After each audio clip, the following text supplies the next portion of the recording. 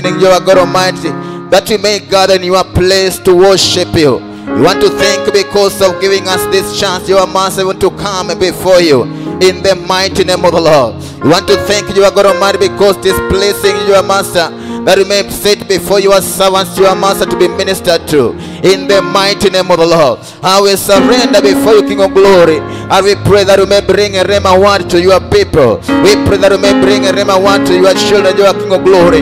Behold, we have come into your house, your Master, with different questions in our hands, O Lord.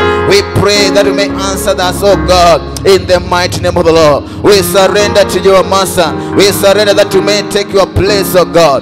May your spirit reign in this altar. May your spirit reign in this ministry. May your spirit reign. Kuingia katika kipindi kingine cha Bible studies that the Lord has prepared especially for me and for you, that we may be edified through the word of God, that the servants of the Lord have been prepared to. And I know, even as we are going to do the references through the help also of our technicians, are going to give us the scriptures through the screens.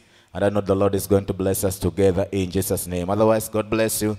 I just want to take this opportunity to welcome the servant of the Lord that the Lord has prepared, particularly for the day, that she may speak to our souls that we receive from the Lord. Amen. So ningependa kukaribisha kuomba Sister Esther to help to bring the servant of the Lord even to minister to us in Jesus' name. Let us appreciate them even as they come over in the mighty name of the Lord. Welcome Sister Nelly, even to minister to the people of God in the mighty name of Jesus Christ. Welcome, welcome. God bless you.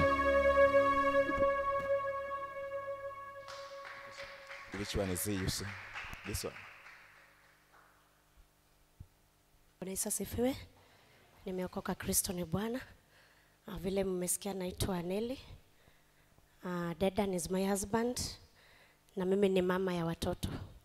Nashukuru Mungu kwa kunipatia nafasi ya kusimama katika haya madhabahu na kukubali ni wanene. Na pia nashukuru Bishop na Pastor kwa kutupatia hii neema na kukubali tukuje mahali hapa kuabudu pamoja na nyinyi. Mungu awabariki pia nyinyi kwa kufika. Tunashukuru. Nataka tu tuongee kuhusu prayers. Tulikuwa tunaongea na Bishop jana. Akaniambia I can just talk a bit about prayers. Sijui Pastor tutasa. So nimalize saa ngapi? 11:30. Thank you so much. So tutaongea tu kidogo about prayers. Nataka tu tuangalie mambo ya scriptures, vile Mungu anataka tuombe na kwa nini tunaomba, na ningependa tuombe pamoja kwa utukufu wa jina la Yesu. Tuombe. Baba yetu katika jina la Yesu Kristo, wewe uketie kwenye kiti cha enzi. Tumekuja katika madhabahu yako Bwana. Ni kwa maana unasema Bwana, heri kukutafuta Bwana. Heri kukua kwa nyumba yako siku moja kuliko kukua pale nje siku 1000, my Father. Lord, we thank you for your blessings. Thank you for the day, Lord, that you have granted us, Almighty Father, to worship you this day, mighty God. We thank you, Lord, for your word says, Almighty Father, that this is the day that you made, O God, that we shall rejoice and be glad in it, Almighty Father. And thank you because your word says, Almighty Father, that every day has its own blessings according to the way you created the world, O Lord. Lord, we thank you, Jesus, because the day of today, mighty Father, we are going to partake our blessings, Almighty Father, the blessings, Almighty Father, that Lord, you created for today, Lord. We shall be partakers for the glory and honor of your name. Thank you for everyone, Almighty Father, that has reached unto your house to seek your face, Almighty Father. We give you praise, we give you all the glory, for there is none like you, King of glory. We thank you, Lord, that we take power and authority, mighty Father, that your word shall stand today, God. We come against every work of the enemy. We put them under our feet in the name of Jesus Christ, that they shall not have no power, Almighty Father, in our minds, in our ears, Almighty Father, in our souls, Almighty Father, as we receive your word. We give you praise and we welcome your presence, oh God. We welcome the presence of the Holy Spirit, Almighty Father, to take power and authority in this place, to take charge, Almighty God. In everything we shall do, mighty Father, let your Holy Spirit take place, Almighty Father, in every corner of this house, oh God, in every, Almighty Father, every seat, oh God, every person, Almighty Father. Father, we are ready for you, and we pray, mighty Father, that you may refill us, oh God, one more time, Lord. We thank you and we worship you, for it is in Jesus' name we pray and believe. Amen. Amen. Tunaweza tu kuketi.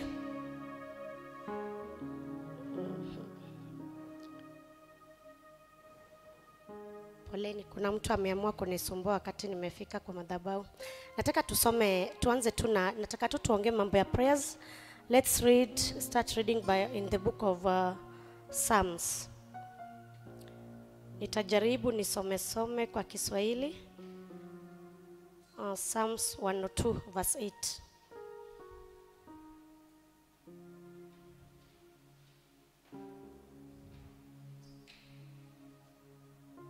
Na wakati tulikuwa tunaomba,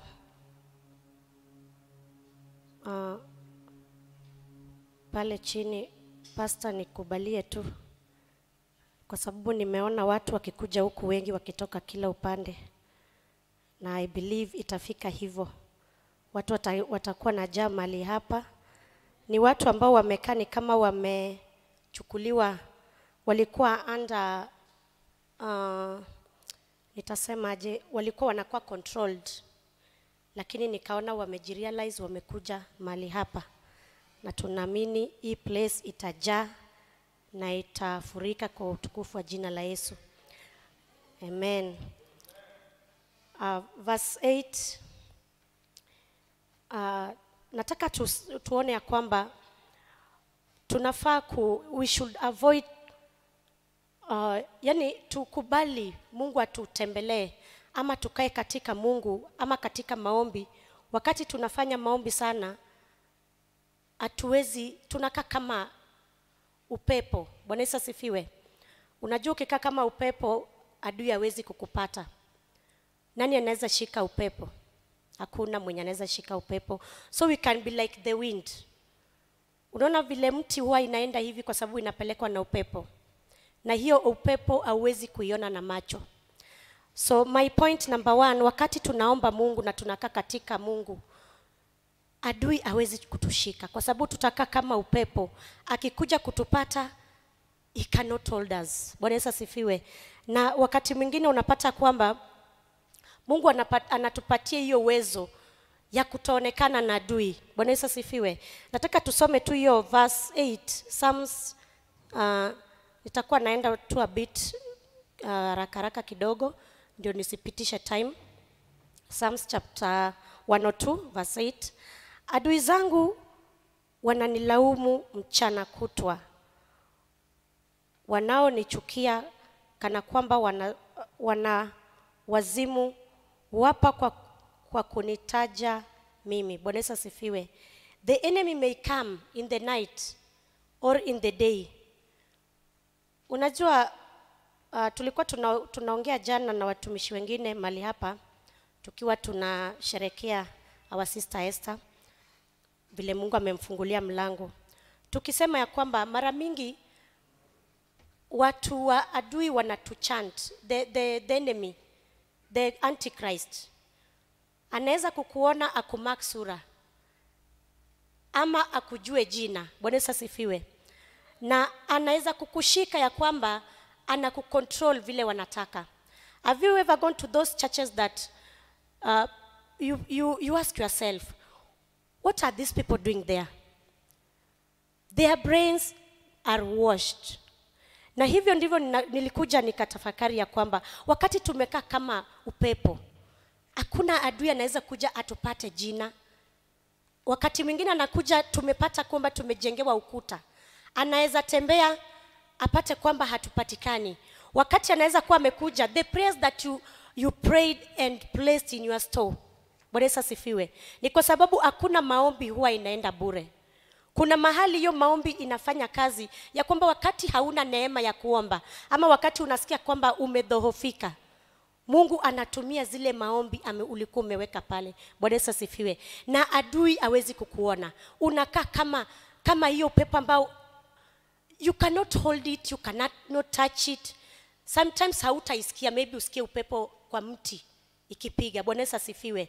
Kwa hivyo ninataka tu our point number 1, that we should be like the wind in our prayer times. Usikubali shetani ajue what you are going to pray about. Ni nini unataka kuomba mbele ya Mungu? How prepared are you before the Lord? Mind yako, we should focus our mind before the Lord. Bwana Yesu asifiwe. Ya kwamba wakati wote tukiomba, hakuna wakati unasikia, sometimes unasikianga kama mlango imegonga, alafu unainua kichwa kuangalia. Bwana Yesu asifiwe. Hapo utapata kwamba the enemy will hold you. Lakini when you are focused to pray and you look upon the Lord, the enemy cannot hold you. Bwana Yesu asifiwe. Wacha tusome another book of Ephesians chapter 18.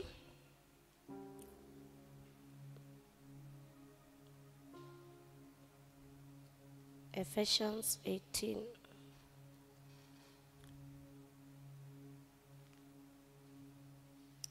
Chapter 6, verse 18.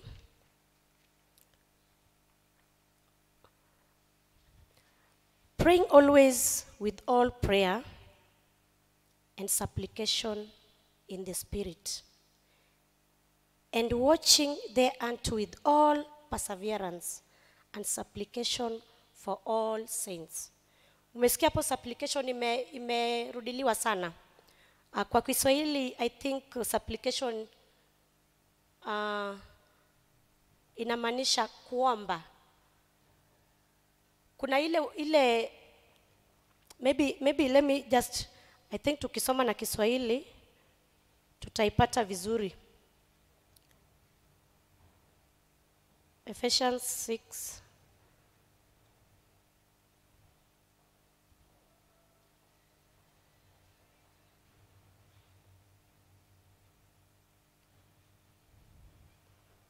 verse 8 inasema, mkijua ya kuwa kila neno jema ulitendayo mtu. Am I in the right place? Hilo mkijua ya kuwa kila neno jema ulitendalo mtu atapewa lilo hilo na Bwana, kwamba ni Kiswahili inanitatiza kidogo, mtumwa au kwamba ni huru. Bwana Yesu asifiwe. There is this, sipati kama nini nanipatia the right word. I'm reading verse 8. I want verse 18. Ndio ninasikia ifanani. Kwa sala zote na maombi mkisali kila wakati katika roho. So when you pray, maombi ni wakati you plead with God. Wakati unaambia Mungu nisaidie. Yani how do I put it in word? You beg God. You go before God. You repeat the words same time. Bwana Yesu asifiwe. Ndio hapa inasema ya kwamba wakati kwa sala zote na maombi mkisali kila wakati katika roho, mkikesha kwa jambo hilo kudumu katika kuwaombea watakatifu wote. Wakati wote tunaomba Mungu na wakati wote tunasimama mbele za Mungu kuomba, tunafaa kukaa katika line ya Mungu ya kwamba we pray to God. We ask continuously, God, may you come. That perseverance, the supplication we make before God continuously, that Lord, I know you will come down. You focus on your prayers. Ya kwamba inasema kwamba let me just read that point. In every prayer we pray, we should always be in the Spirit. Ni kwa sababu tukiwa katika roho, Mungu atakuwa anatuongoza. You may repeat one prayer at the same time. Ama unarudia ndimi in tongues. Unapata kwamba umerudia hilo neno mara 2, mara 3. You are in the Spirit. Bwana Yesu asifiwe. And when you are in the Spirit, hautaomba kulingana na mapenzi yako. ama hautaomba kulingana na vile unafikiria. Bwana Yesu asifiwe. Na tunaendelea tukisema ya kwamba tunafaa kuangalia kwamba kila wakati tukiomba tukue watu ambao wako katika uvumilivu.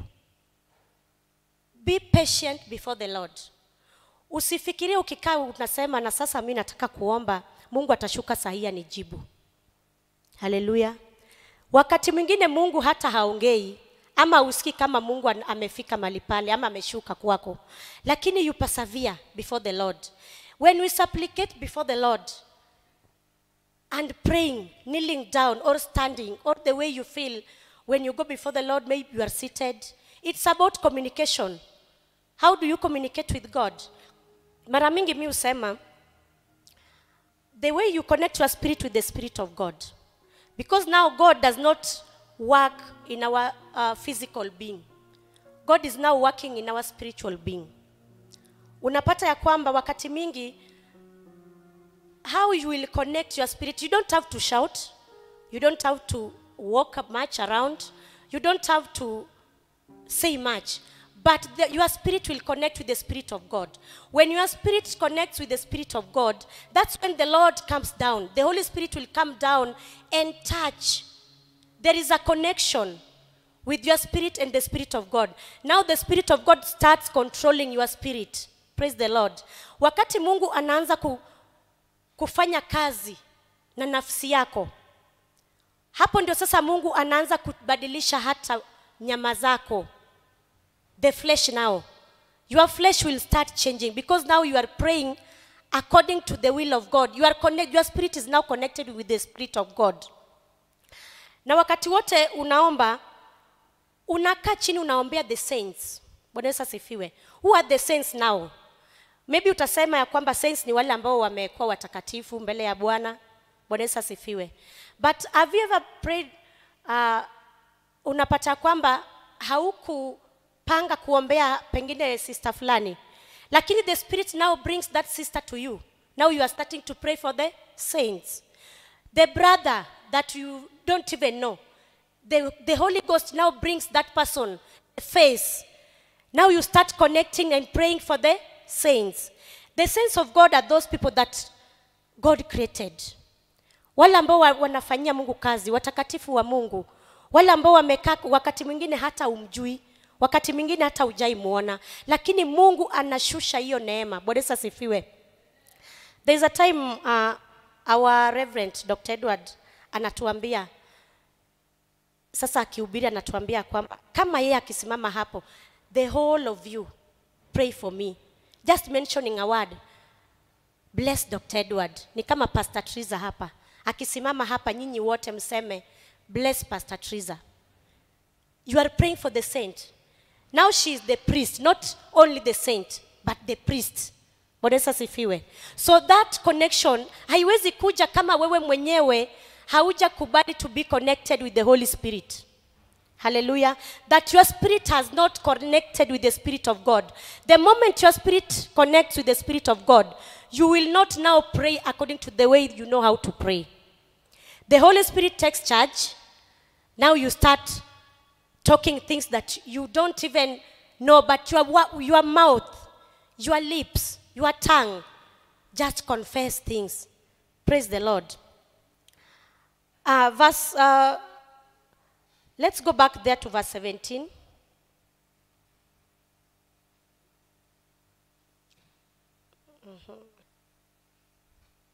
So in verse 18, we are talking about your spirit connecting with the Spirit of God. Now we are back in verse 17. And take the helmet of the salvation and the sword of the Spirit, which is the word of God.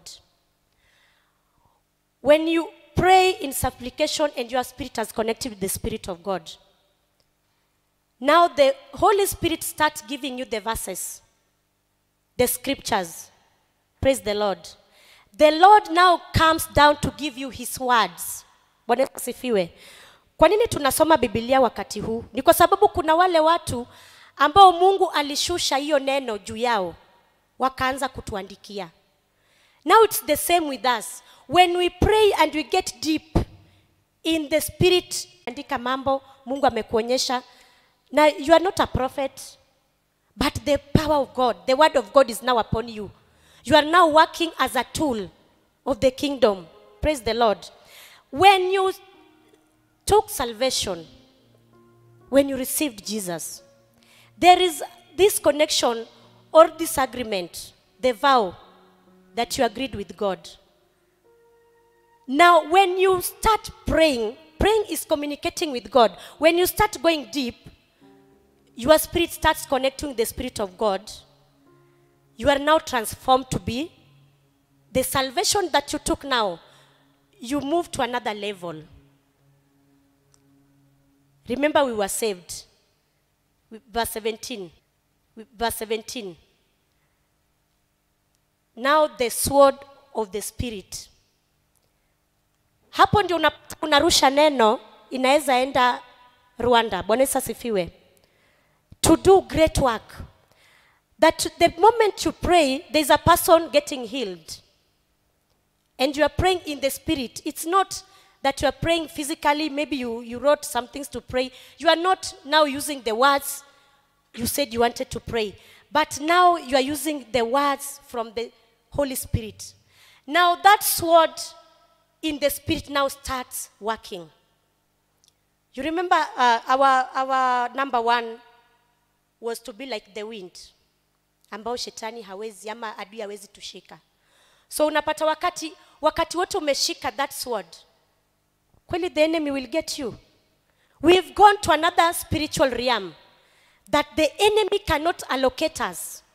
That now you go even to the kingdoms, the spiritual realm, katika eneo ya juu. Unapata kwamba unapambana na adui. And then you can see them, but they cannot come to you. They cannot allocate you. Praise the Lord. So the word of God now starts dwelling in you. Unapata, let me tell you something, brethren and sisters. Wakati mwingine unajua ukipewa neno la Mungu, wacha ile tunasomewa hapa.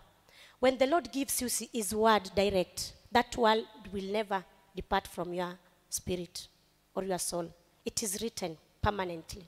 Praise the Lord. Now this is the word we are talking about. The Lord now comes down, starts telling you, my son, write this down. My son, this is what I want you to do. My son, can you pray for someone with cancer? Hallelujah. So let's go to another verse. Let's read Philippians. Yeye sasa anakuambia mwanangu fanya hivi. He has now given you the word. The prophetic word maybe. The scripture.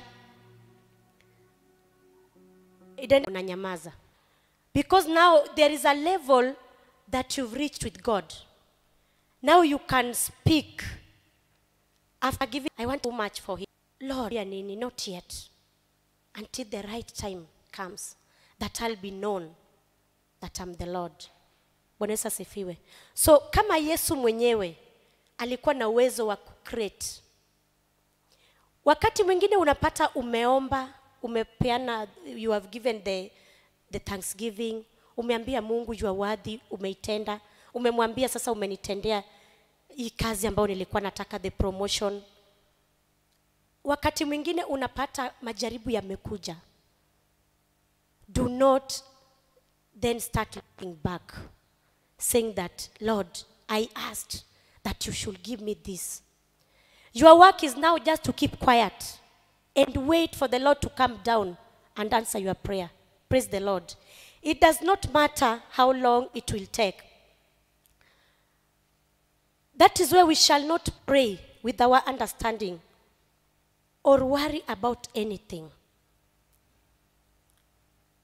Wakati mwingine ukiita tu Mungu majina mazuri, the Lord will just come down. And most of the time, you find that when you call upon the name of the Lord, kuna wakati in our church, our bishop anapenda sana kuambia watu, receive, the Lord has given. Lakini mimi nilipokuwa naangalia maisha yangu, nilikuwa naona mimi sifai. So nikasema hizo vitu Archbishop anaachilia, mimi sio wakati wangu sahi. Lakini one day the Lord spoke to me, akaniuliza, kwani ni wale watu ambao wanazipokea ni kwa sababu wako na kazi? Then one day when Archbishop said, receive, kuna watu watapata magari, chukueni. I changed my mind. I started creating my life. Na wakati mwingine, you know, sometimes when you have not passed through a lot, Bwana asifiwe, nikaambia mchukue passport, sijui ende uchukue driving license, ndio naye Mungu akubariki. It is about the heart. How much are you prepared to kuomba mambo mingi kanisani? Praise the Lord. Jua. Ikaka hapo parking sana. So my husband, because he's mostly away, akaniambia, kuna friend, a neighbor friend, tena ni neighbor wao nyumbani, wamekuwa pamoja, atakuja kufundisha driving. Mimi sikuwahi jua in my life kama nitawahi drive gari. And wakati huo mtu alikuja akanifundisha driving, the Spirit of God came to me, nikakuwa na understanding hata ya kudrive. I did not struggle. When I was going to the driving school now to take the driving license, nilikuwa tunaenda kuchukua hiyo license. Praise the Lord. Na nikajidrive. Na I'm sorry, wacha ni confess, nilianza kudrive kama sijachukua license. Kwa hivyo nilibreak the law. But now God did his connection. Na this car, let me tell you, nilikuwa nasema wakati Mungu naye akashuka, akapatia my husband 2 cars. A smaller one, Vitz, and the Probox. Sasa mimi nikaambia Mungu, hii Probox ndio mzuri nitakuwa nafanyia biashara. Remember me, I asked God for the car to go to where? To church. Hiyo gari hata sijaifanya nao biashara. Lakini biashara ya Mungu inafanyanga sana. Na tunaenda, nikidrive hiyo gari, there is something ambao mimi usema sio mimi. Watu kwa church wananiuliza, is it you that you can drive like this? It is not me. It is the Lord that made everything to come beautiful at his own time. After I realized, it is not about the money that you have in the bank. It is about how much do you want to get for you to have. Pengine ni ploti unataka huku, pengine ni nyumba unataka kujenga. Praise the Lord. It is about how do you connect your spirit with the Spirit of God. How much are you ready now to take another step of faith? Bwana Yesu asifiwe. So we've read chapter 4, verse 6. Let's go back to Daniel chapter 6, verse 10. Hapa Daniel, it's all about wakati waliambiwa kwamba hakuna kuabudu Mungu ama mtu yeyote.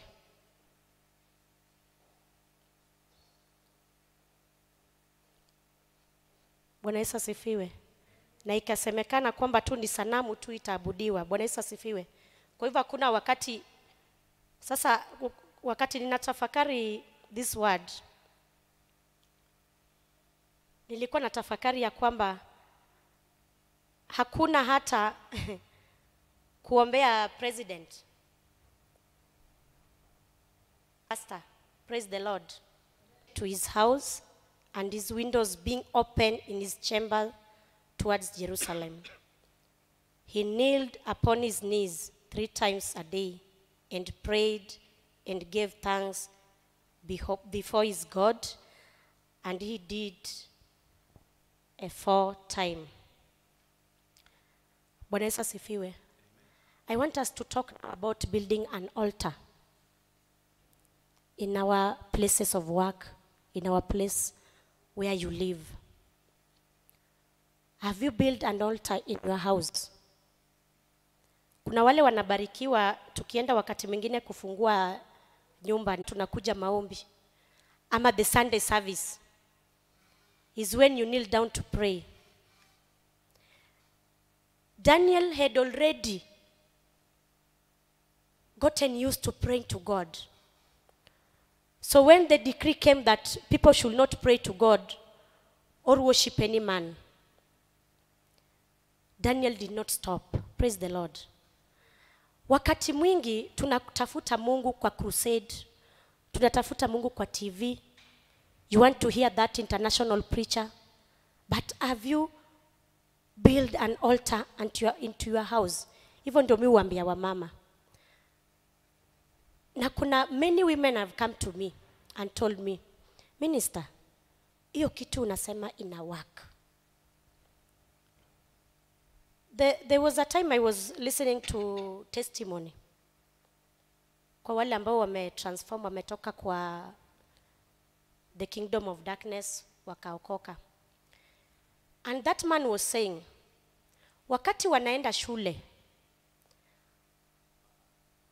they see the Christians that praise, not only Christians, the Christians that praise with their children at home. There's a wall of fire around them. Kweli huyu mama watoto alienda church ndiye aweze kuomba mtoto akienda shule. But whenever you take your time and say, I'll have an altar in my house, that when you kneel down in your house, the presence of God comes down. When you go to work, hapo kwa desk yako, wakati unainama hivi unaambia Mungu, ninashukuru umenifikisha salama. Do you feel the presence of God? Many times we don't have that time to create an altar in our homes, to have time to pray with our children, to have time to pray even with the people that are in the house. Praise the Lord. Na unapata mambo mingi yanafanyika kwa sababu we didn't have our own time. By the way, we cannot come all of us to pastor and tell pastor everything. But when you kneel down to God in your house, you can tell God anything, and it happens. When you make that altar, Daniel just knelt 3 times. That is now Old Testament. Maybe that is how he said, I'll be praying to God. But the Bible says, pray without ceasing. Wakati umekaa kwa hiyo matatu, do you call the name of the Lord? Now when you come back to the house, je, ukifika kwa nyumba wakati umetoka kanisani ndio unapata umekaukiwa? Ya kwamba now you cannot even, uwezi omba, unaomba unasikia hapana. You cannot even go 2 minutes or 3 minutes. But when you build an altar in your house, when you get into the door of the church, can you imagine how you will make the pastor's work easier? Yule anaongoza maombi hapo. The presence will now come because all of us had already made the ground. Praise the Lord. The atmosphere within you, yourself. You know how to now bring the power of God. Because wakati uko peke yako unajua utafanya vituko zote. Utasikia hii maombi haiendi. You can talk to God the way you want. Praise the Lord. Na ndio Yesu akasema, ukitaka kuomba uingie katika chumba chako cha siri. Chumba chako cha siri ni kanisani? Ni ile kuwatch TV, you are watching Benny Hinn? No, it is your connection with God. It is your kujitolea, kutafuta Mungu kwa undani. Na kuambia Mungu, now this house. There are houses, know how to make an altar in your house. The Lord comes down.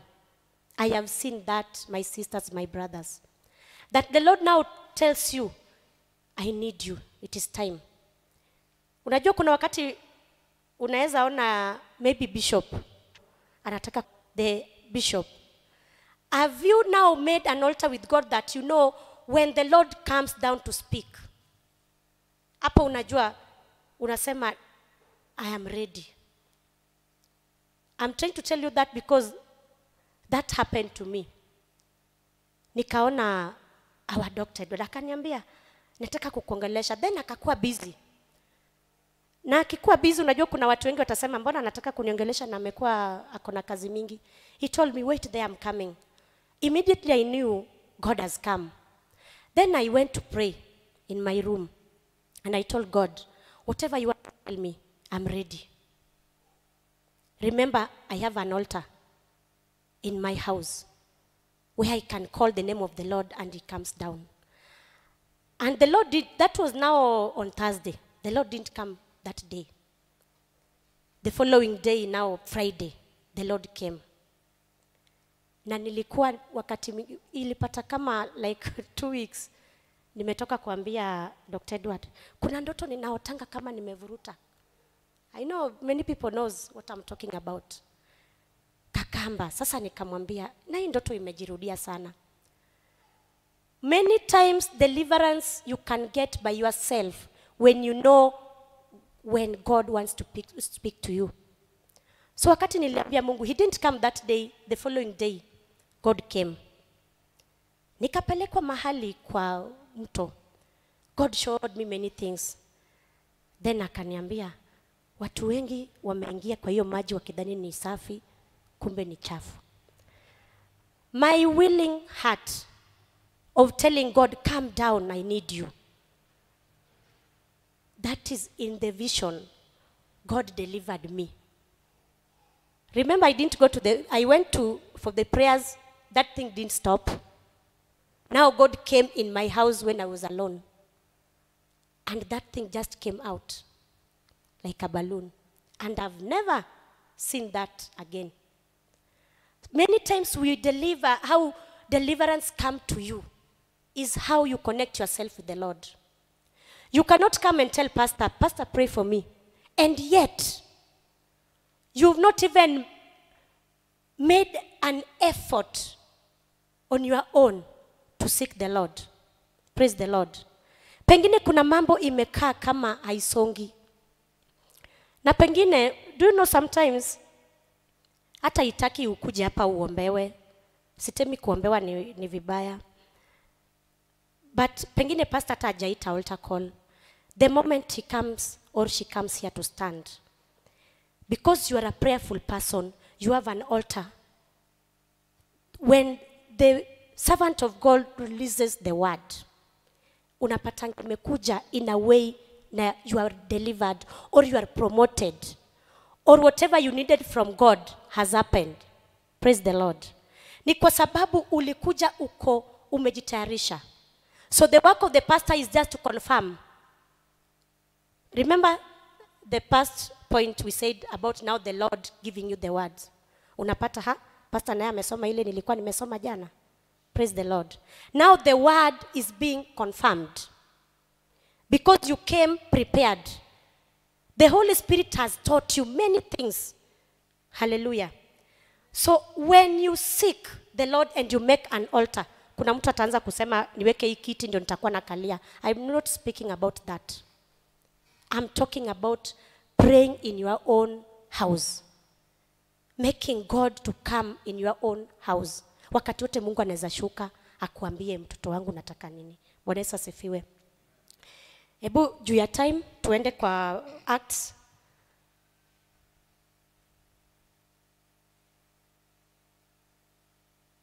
Acts chapter 1. Maybe utaisoma tu baadaye. But my point is, you will work in one spirit through prayer. That is what I was telling you, that when you pray, you make an altar in your... We are in Acts chapter 1 verse 14. You will work in one spirit through prayer.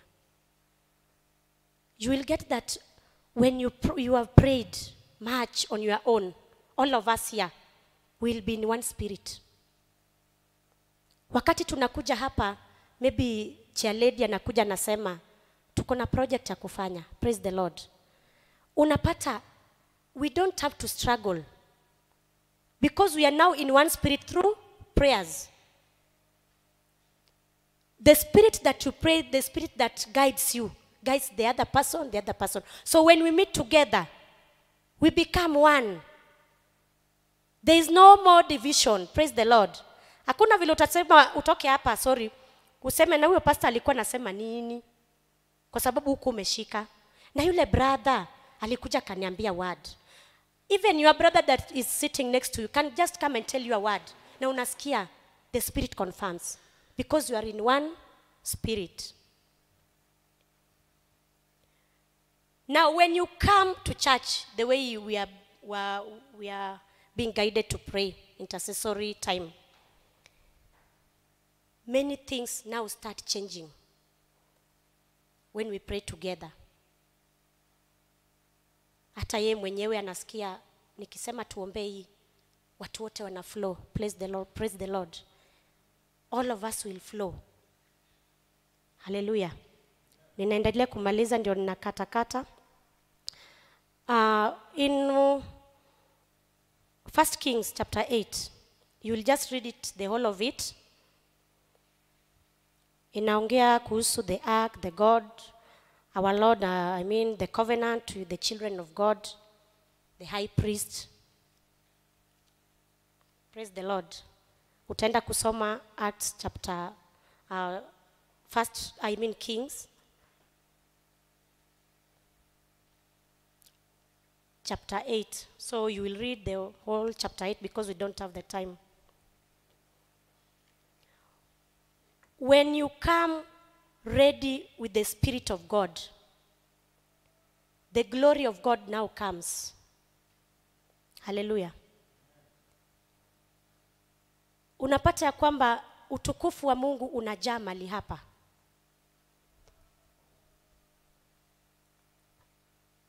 Kwa sababu we were in oneness in the Spirit, now the glory starts coming. There are those people that their eyes will be opened. They will start seeing angels in the house of God. Sitaki kuuliza nani ashaiona malaika. Wakati mwingine unaona kama mist imejaa in the house. We are now in one spirit. We've come to pray in the house of the Lord. Now we see the glory of God coming down. When the glory of God comes, that sickness that you carry, you will not go back with it. The glory of God will make us now start, our visions will be opened. You will start seeing things that you are not used to see. Praise the Lord. We will start seeing miracles happening. We will start seeing even people coming more because the glory of God is here. The pastor will not work much. Hata wewe ukienda kuhubiria mtu, hautachukua, hata utasumbuka because you carry that glory. Kweli unaniambia wakati utukufu wa Mungu umeshuka kwa nyumba yake, hautabeba uende nayo kwako? You remember Moses had the glory of God. And that is what I normally pray for.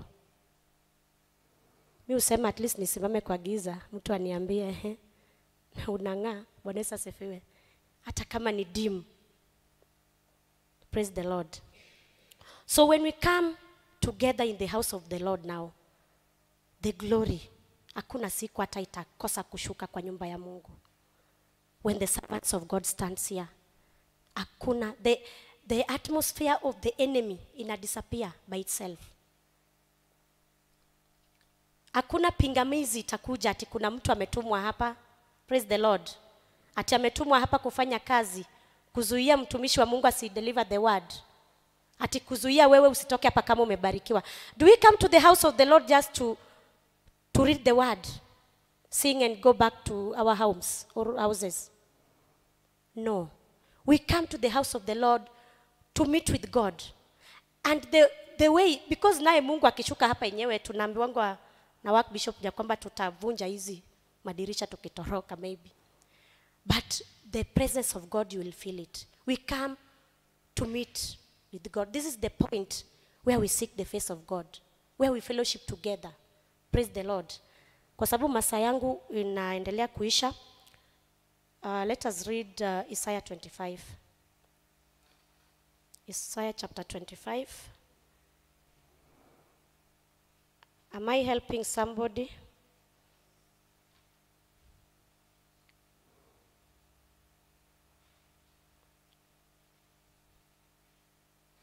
Verse 1. Oh Lord, thou art my God. I will exalt you. I will praise your name. For you has done wonderful things. Your counsels of old are faithfulness and truth. There is no day that the counsel of God will expire. The faithfulness of God will never end. The word that God spoke to you, it must come to happen. That is when you know how to come with God, togetherness, when you connect your spirit to the Spirit of God. Hapa ndio wakati unapata kwamba you don't have to pray. Remember when we were starting, I told you there's a time unatumia ile maombi ulikuwa umeweka in the store. So in this verse, maybe I just give someone a testimony. Si tunaambiwa sisi sio Yesu. We are still human beings. We pass through a lot. When I was about to be ordained, that was now, imefika, it was Wednesday tunamkia Thursday. So we were called by the board of the church. Tukaambiwa tuko na interview. So because us with the Charles, our brother Charles, you know him, he once preached here. By the God did a miracle. Hatukuitwa interview ya the board of church, yani ya CFF, entire CFF now. We were called, sisi tulipita interview. When the time has come, sisi hatukuita interview, kwa sababu kwanza hiyo interview ilikuwa inalipwa. Sisi hatukulipa kitu. But sasa ikafika, tunaitwa na board of the church. So the night, tulipigiwa simu sasa, now that is Thursday. Tukaitwa. Na me I was panicking like, hatukuitwa ile interview, the main interview. Inawezekana kwamba tumeitwa kuambiwa hatutahudumiwa. Sasa hiyo watu wameshachanga pesa nimetumia. That Wednesday, Thursday morning, people came in my house in the night. Na wakaniambia, maybe Esther ndio naweza eleza juu anajua nyumba yangu vile inakaa. It's between the kitchen, bedroom and sitting room. Wakaniambia watu warefu sana, dark people, watu very ugly. Wakaniambia nao tumekuja kukudefile. It is something that was real. I was calling my husband. Dedan. Hao watu wamekuja. My husband was sound asleep, did not hear me. I want to tell you about praising God in prayers. So, nikaona hapa niko peke yangu. Na ni watu hata sijawahi ona in my life. Very ugly people, very dark, black. So, na walikuwa ready, 3 people. So wakati niliona hapa niko peke yangu, my husband cannot hear me, wimbo ilikuja. You are my strong tower, Jesus. Whenever I call your name, you'll make a way. Praise the Lord. Niliimba hiyo wimbo, hawa watu wakayeyuka kama upepo. Sometimes when you are in the spirit, the song will come down to you and will deliver you. You don't even have to pray now to quote the scripture. Scripture imetoka wapi saa hiyo? Hakuna. But now the Lord gives you a song that will make you overcome. Bwana Yesu asifiwe. That song that you sing, si kuna mtu ashaamka asubuhi unasikia the song sings in your spirit. Unasikia tu kuirudia. The relationship you made with God, now it comes down. You pray to God. You give thanks through that song. Na unapata hiyo wimbo kumbe ilikuwa ni prayer for the day. So when I prayed that prayer, I sang that song. Hizo vitu zilienda kama, ziliyeyuka tu kama snow, zikapotea. So when we went to the board, something happened. And I remembered, if not for God to come in the altar of my house, singeordeniwa. Sasa ukishadefiliwa na the power of the enemy, will you be ordained? They have defiled you. But I thanked my God and I said, kama singekuwa nimeweka Mungu kwa nyumba yangu wakati wote. And let me tell you something, brother and sister. Wakati wote unaona unashindwa kwa maono, you still have a long way to pray, to connect with God.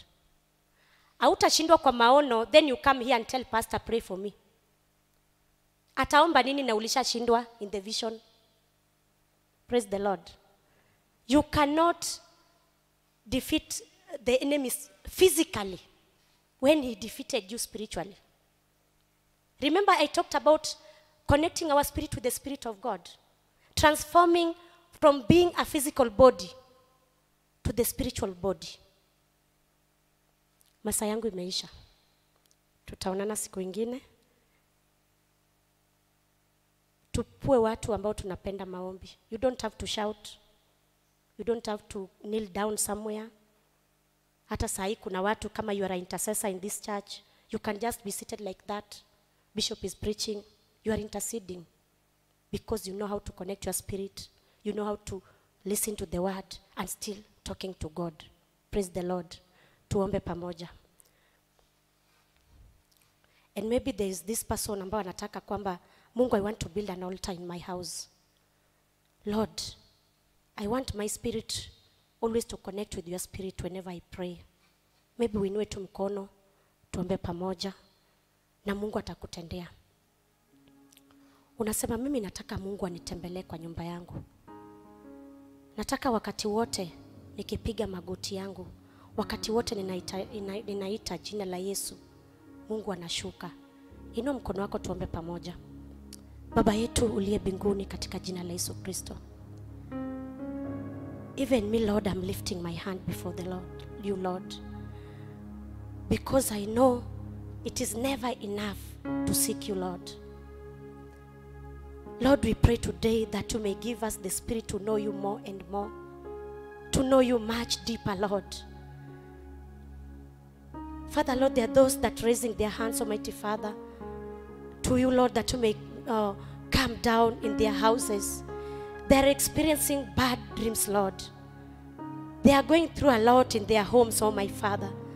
I pray, Lord, that you may come down and make covenant with them in their homes. In the name of Jesus Christ. Lord, as you did to your people, God, according to the time of the Bible, my Father, we know you are the still God, the same yesterday, today, and forever. May you come down into our houses, Lord.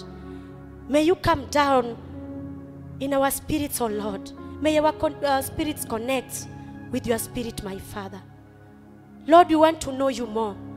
May you intercede in us, Almighty Father. Fill us with more tongues, Almighty Father.